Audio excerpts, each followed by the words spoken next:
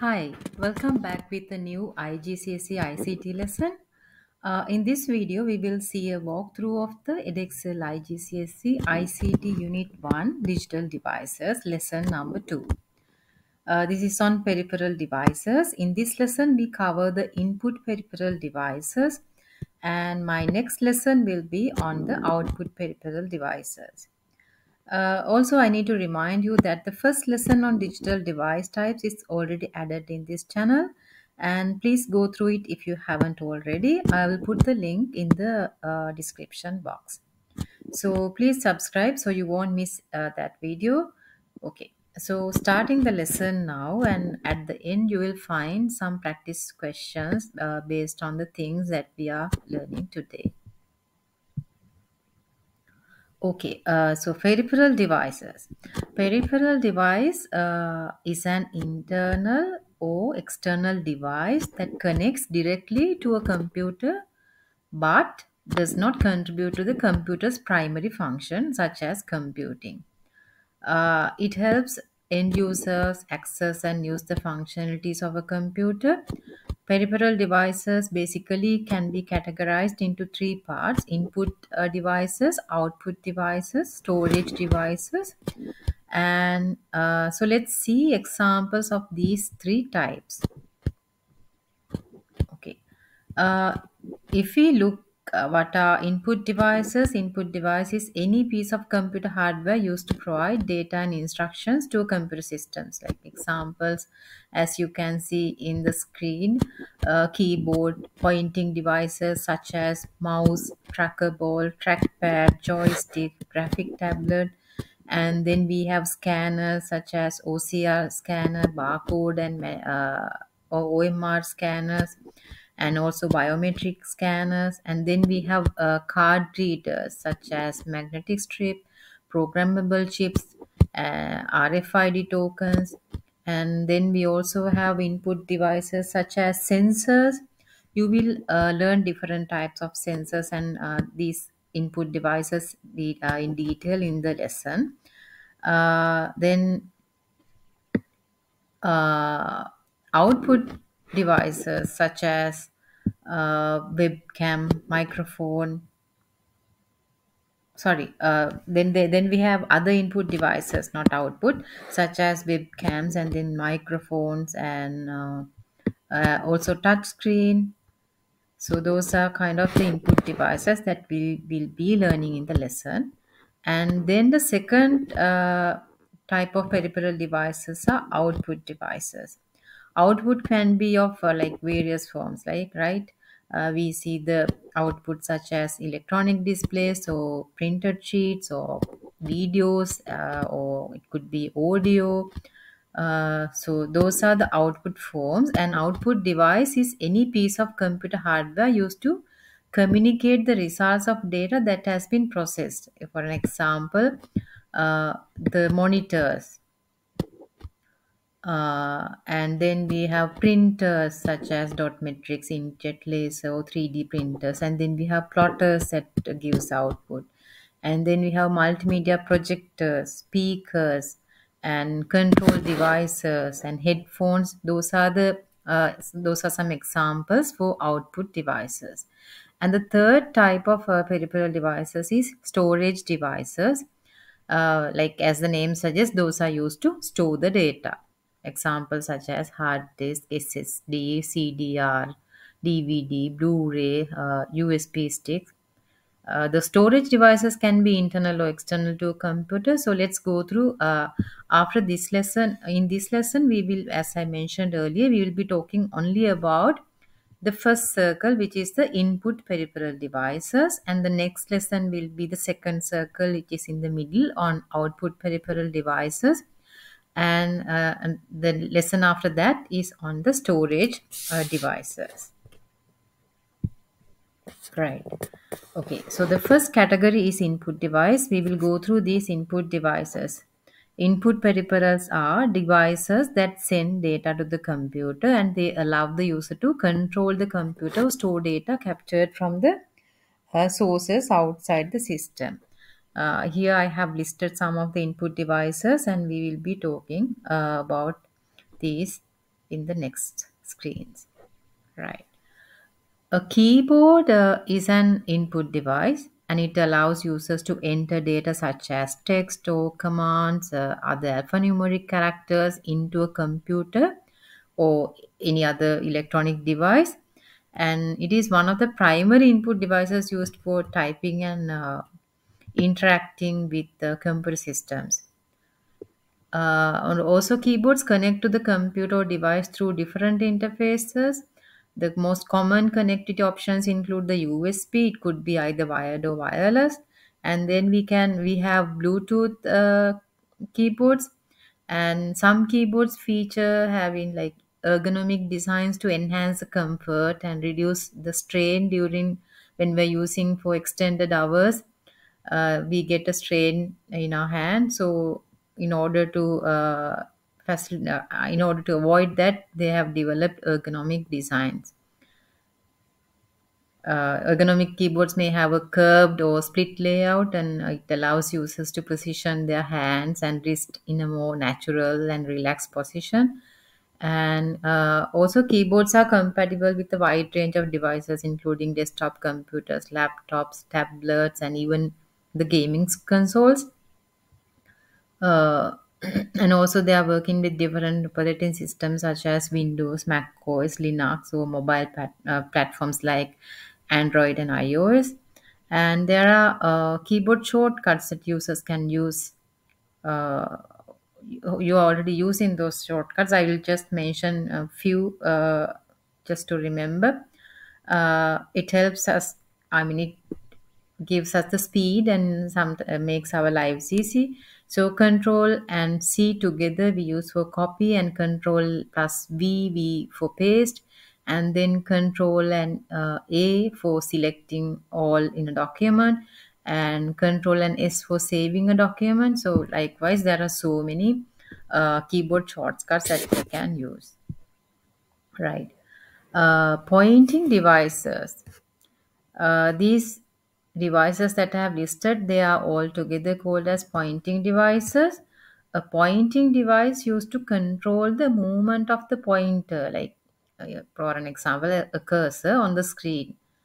The major pointing devices used today are like mouse, optical mouse, touchpad, touch screen, stylus, joystick, trackball.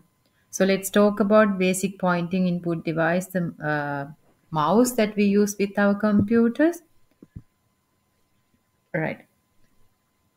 Okay, so now we know mouse is a pointing device. You can give input to the computer with the help of the mouse. A mouse is an input device used to control the cursor or pointer on a computer screen. It allows us to navigate graphical user interfaces, select items, and like perform various actions by moving the mouse across the surface and clicking its buttons. Like we have right click and left click and then double click. So mouse can be connected to the computer through different interfaces such as wired mouse, typically use a USB or PS2 connection. And wireless mouse use technologies like Bluetooth or radio frequency to communicate wirelessly with the receiver. Wireless mouse require batteries or rechargeable power sources so that there are no wires connecting. And optical mouse use optical or laser sensors to track the movement and translate it into a cursor movement on the screen. The first picture is on a mechanical mouse, that is like the one we have used for a long time in the history. And then we have the trackball. You can see the red color button in the second picture. That's also an input device. And then the third picture is optical mouse, and then the fourth one is a wireless mouse. Right. Now we have joystick. A joystick is an input device primarily used for controlling the movement and direction of objects. Most of you all have used this in video games, and we can see this is used in flight simulators or that sort of interactive applications. It consists of a handheld lever or stick that can be tilted or moved in different directions to provide input commands. Joysticks typically provide movement along two or more axes, commonly referred to as x-axis and y-axis. The stick can be moved forward, backward, left, or right to control the movement in the corresponding direction. Some joysticks also provide rotational movement along additional axes, allowing for more precise control over specialized applications. Joysticks can be connected to a computer or gaming console using various interfaces, including USB, Bluetooth, or proprietary connections. The choice of connectivity depends on the device and the compatibility requirements. Microphone. A microphone is a device that converts sound waves into an electrical signal. It allows it to be recorded or amplified or transmitted, and it is an essential tool for capturing audio in various applications, such as recording music, broadcasting, podcasting, public speaking, communication, and such as those stuff. And then Microsoft phones can be connected to audio recording devices or sound systems using various connectors. Uh, and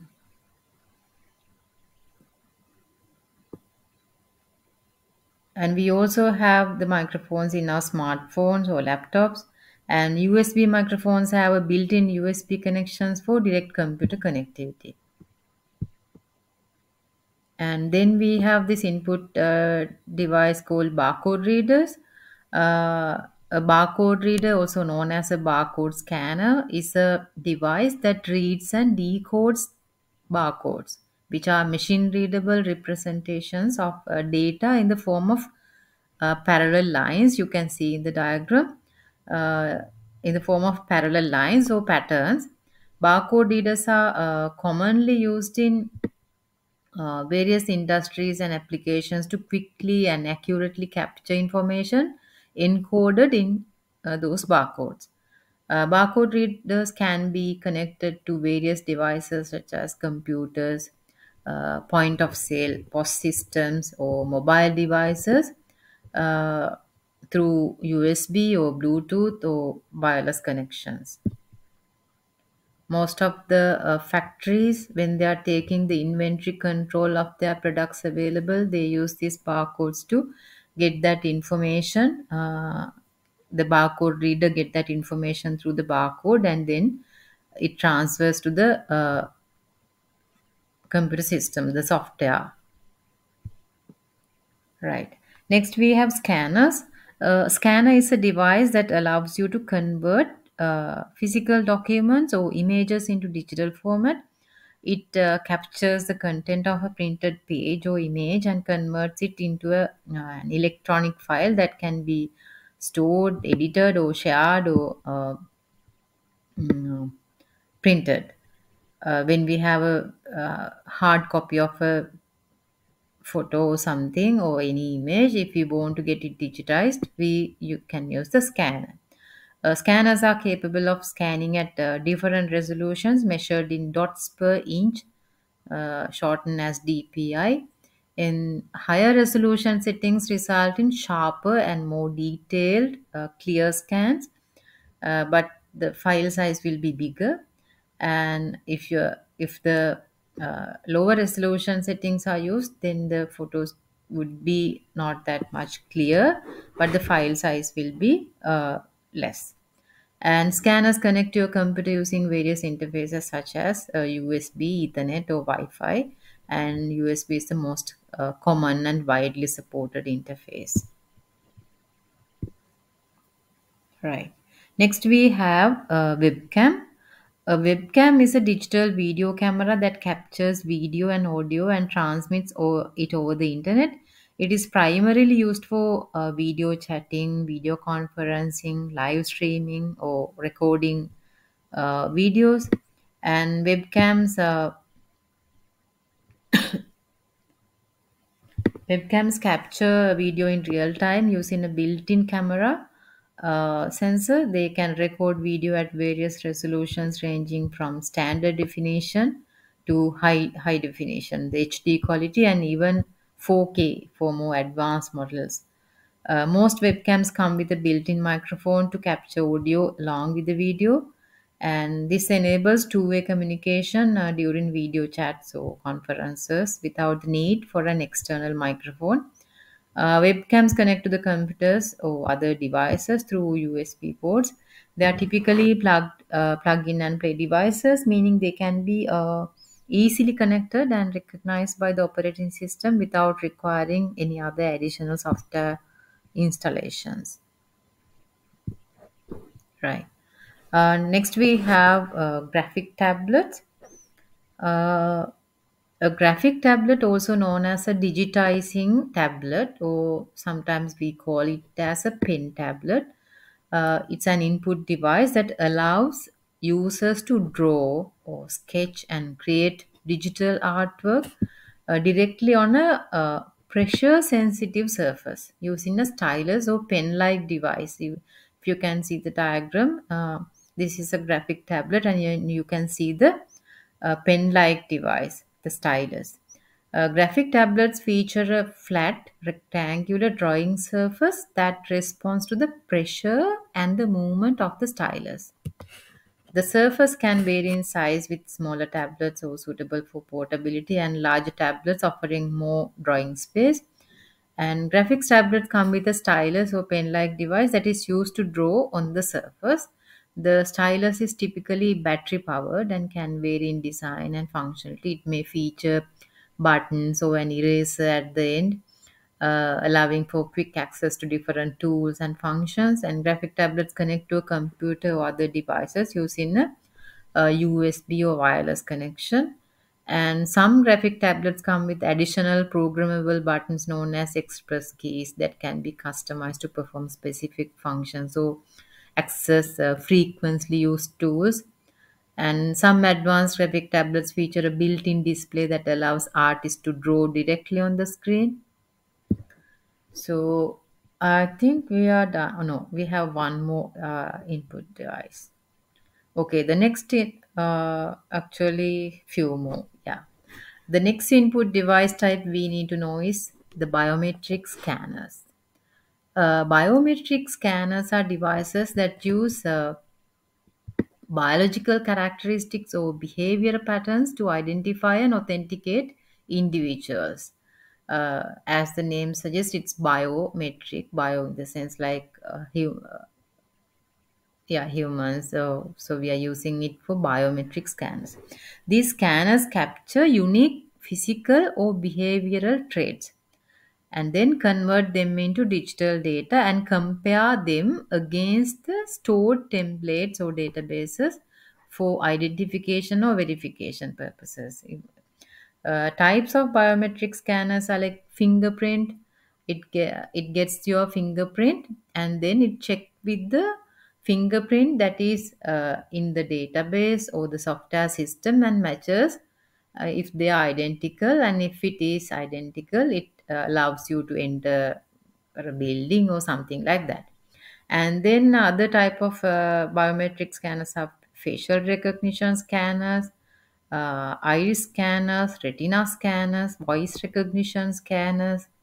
So biometric scanners offer advantages such as enhanced security, convenience because you don't have to carry anything. You just put your finger and then you are in. And as biological traits are like difficult to forge or replicate, this gives more security. Right. Then we have chip and pin devices. Chip and pin machines are like card payment devices that allows customers to make in store transactions using a combination of their either credit card or debit card and their personal identification number, which is PIN. These machines allow customers to pay for goods and services by card and making transactions more accessible and secure. You don't have to carry your money, but you can use your debit or credit card, and through the chip and pin devices, you can do the payments.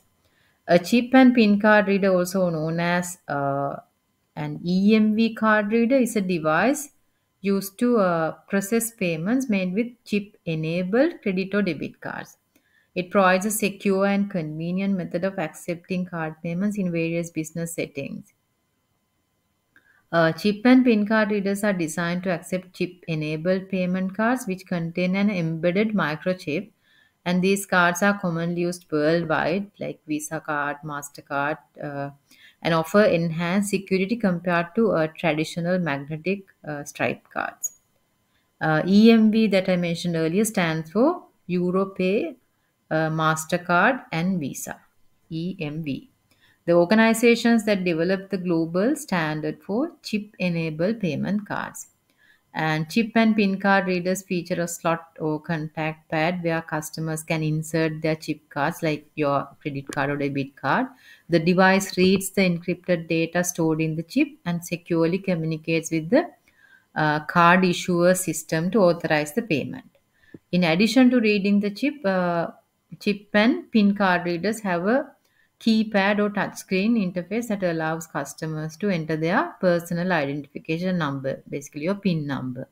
The PIN serves as an added layer of security to authenticate the cardholder during the transaction. So it gives more security. Right. Next, we have sensors. Yeah, this is the last input type that we are discussing. You can find different types of sensors in our homes, offices, cars, and etc. Like working to make our lives easier by turning on the lights, by detecting our presence, or adjusting the room temperature and detect smoke or fire. So those are some real life scenarios. And sensors are input devices that detect and measure physical properties or environmental conditions and convert them into electrical or digital signals. And they play a crucial role in a wide range of applications, including industrial automation, healthcare, environmental monitoring, consumer electronics, and many more. Sensors operate based on specific detection principles, which can include optical sensors. Optical sensors use light to detect and measure various properties such as the intensity, wavelength, or reflection of the light. And then we have pressure sensors. Pressure sensors measure the force or the pressure exerted on them. They are commonly used in applications such as pressure monitoring in industrial processes, and then tire pressure sensing, and also some medical devices. And then another type is temperature sensors. Temperature sensors detect and measure changes in temperature.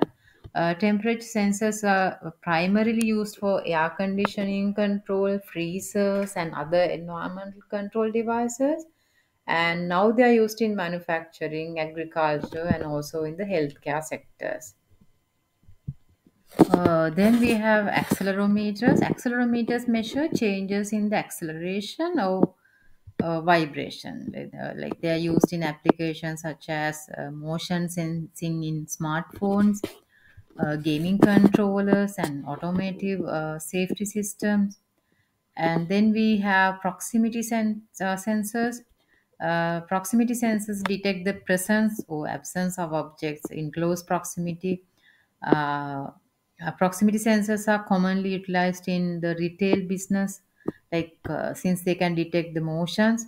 And vehicles are another important and long-standing use case. The proximity sensor alerts the automobile, your car, when you're driving while reversing for any time of obstruction. Then the proximity sensor gives the command, and then you get notified there's something that you might hear a sound or something that alerts.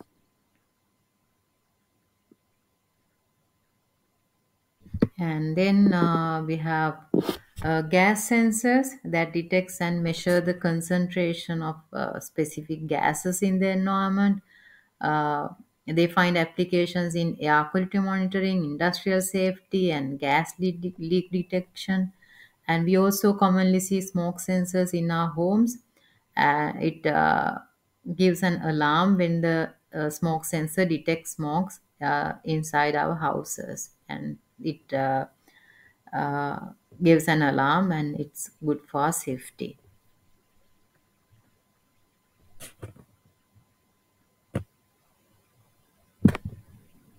Right.